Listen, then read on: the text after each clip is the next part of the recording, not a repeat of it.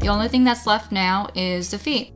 What I did for those is to use my brown mix to indicate lines that follow the contours of his feet first and then follow that up with softened shadow areas that will merge the lines into the shadows.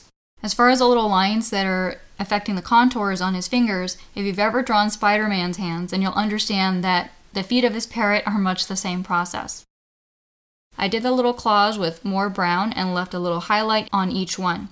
He's actually got a fourth finger that's not visible here because he's a zygodactyl like others in the parrot family. So that last finger would be on the back side of the ring that he's perched on, and we can't see it, but it's definitely there.